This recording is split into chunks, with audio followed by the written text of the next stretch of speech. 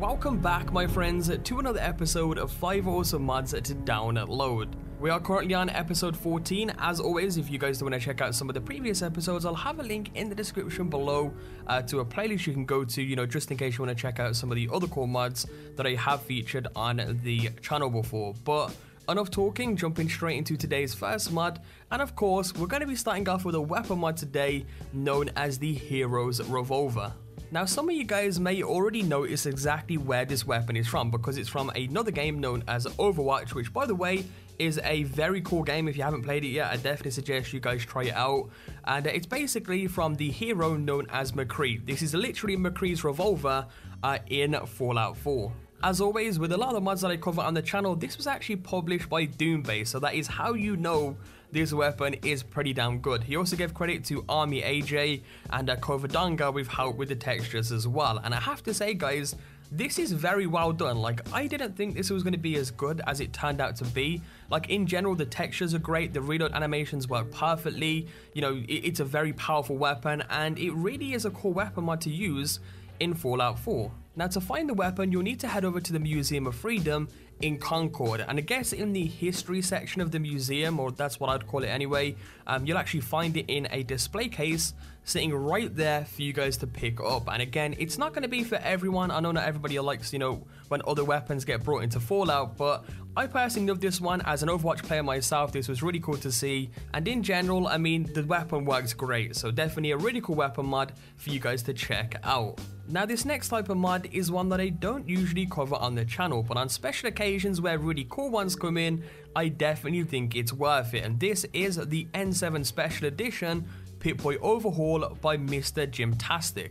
Now, as many of you guys may or may not know, this is actually based around the popular game known as Mass Effect, which, by the way, I am a huge fan of. But one thing I will say is that even if you don't know what Mass Effect is, or not really a fan, this is still a really cool Pip-Boy overhaul. I mean, it looks genuinely good. Of course, if you are a fan of Mass Effect, then this is great for you. But again, even if you're not, I just think this is a really, really cool and well done Pip-Boy overhaul, and definitely one of the best out there as of now.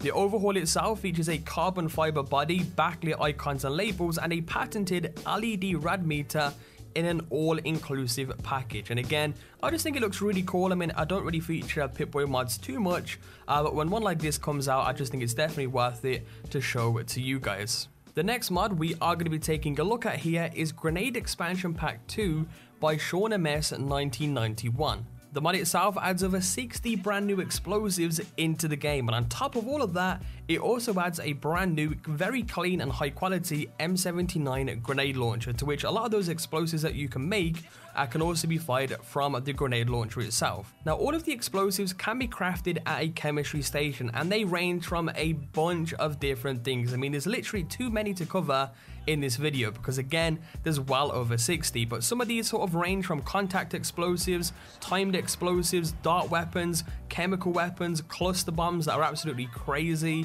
traditional mines, throwable disguised mines, as well as remotely detonated charges such as C4, and there's also like a nuker version of C4 as well that you can set off in general. And those are just the categories. Like, in each of those categories, there is a huge list of different types of grenades that you can choose from. I'll list off a few here. You got things like the cryo cell cluster, you've got the frag bouquet, you've got the little boy pack, which literally splits into like 6 different mini nukes when you throw it and it comes into contact with something. You've got the energized sentry rockets. You've also got like cryogenic grenades you can throw and they'll freeze on impact, and just a range of really cool things. Some of them are a little bit overboard, but just really fun and really cool to use. And again, most of these can be fired from the M79 grenade launcher, and if you do have the legendary version, which I'll show you guys the location here shortly, you can literally switch it with the click of a button. All you have to do is press the RB button if you're on Xbox, and when this does eventually come out to PlayStation, you can press the R1 button, and what that will do is it will bring up a menu for which you can actually switch to different ammo types. So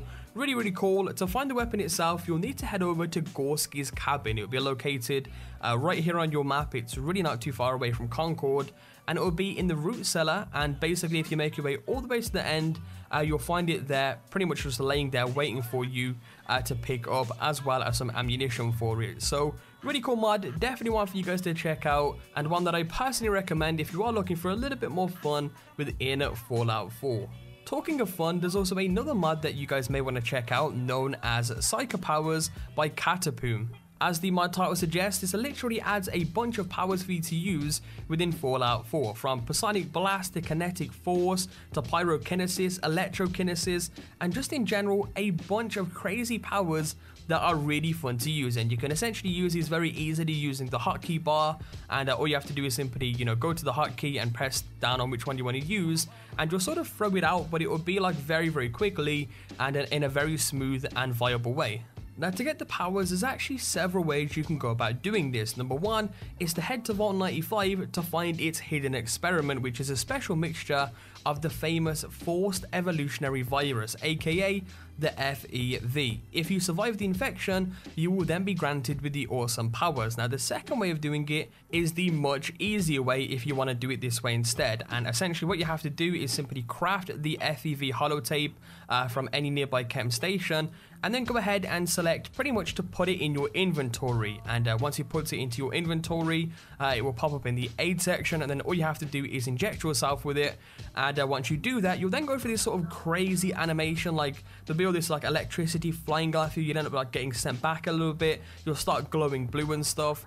And eventually, when you do survive this, you'll then have something known as meditate get added to your aid section. And every time you use this meditate option, it will essentially put you back through that sort of weird animation, and at the end of it, you'll then start learning spells. And essentially, when you click on meditate, you can select to meditate on strength or meditate on time or something, and each one that you select will give you a different power every single time. And that's essentially how you get the powers. So it's a really cool one, it's really fun. Some people may say, powers in Fallout, it doesn't really match, but I just think it's really cool and a really fun one for you guys to check out if you are interested in. Now, before we do get into the final mod of the video, I do want to give an honorable mention to the Gunslinger outfit, a mod that I did sort of cover on stream, but I know that not all of you like to watch the streams, and this is genuinely a really cool outfit mod. One of my personal favorites now, just from the general way this looks, and it's for both the male and the female characters as well.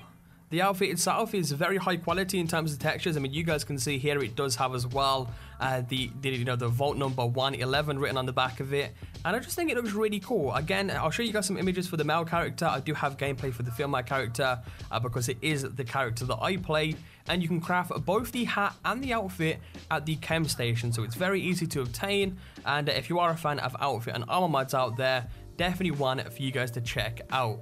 And for the final mod of the video, this is known as Ruby Weapons by Cake Legends. Now, this mod adds a few brand new weapons and also the capes into the game, and the capes is sort of the main reason why I'm making this part of the video, is because the capes look awesome. There's a bunch of different colors for them that you can choose from, as you guys can see here by the gameplay in the background. And I believe all of this is based around the anime web series from Rooster Teeth. At least I think that's what it's based over. I don't know much about this because I haven't personally watched it myself. But either way, the capes are very, very awesome to choose, as you guys can see there. They don't look that great with the clothing that I do have on, but I'm pretty sure some of you guys out there would definitely find a good use for them with certain clothing to make them look even cooler. Now, as for the weapons, there's quite a few to choose from. You have the Crescent Rose, you've got the Kill Fist, which is absolutely crazy. I mean, this thing is literally devastating at close range, as you guys can see there by the gameplay in the background. And to get all of this stuff, the capes can be crafted at any nearby chemistry station, whereas the weapons, you do have to actually go to certain locations. And for the Kill Fist, this can actually be found in Yang's Locker in public occurrences in Diamond City. And for Crescent Rose, that can be found in Ruby's Locker next to Vault 111's entrance. In general, this mod is pretty cool. It's high quality in terms of textures, and is definitely one that some of you guys out there would definitely enjoy. And that, my friends, is episode 14 of 5 awesome mods to download. As always, if you guys do enjoy this series, be sure to leave a like down below, guys. Your support, of course, is always greatly appreciated on the channel. I'm going to try and pump these out much more often now. I've been slacking with this a little bit, and I'm going to try and get them out much more in video form rather than just streaming them all the time. and I'll also stream a few things here and there as well to go alongside it. But either way, again, hope you did enjoy. One thing to mention, again, I am hosting a season pass giveaway for the winner's platform of choice. If you do want to enter into that, be sure to check the link in the description down below for several ways that you can enter. But for now, hope you enjoyed. Subscribe if you're new, and I'll catch you guys next time with a brand new video. Peace out.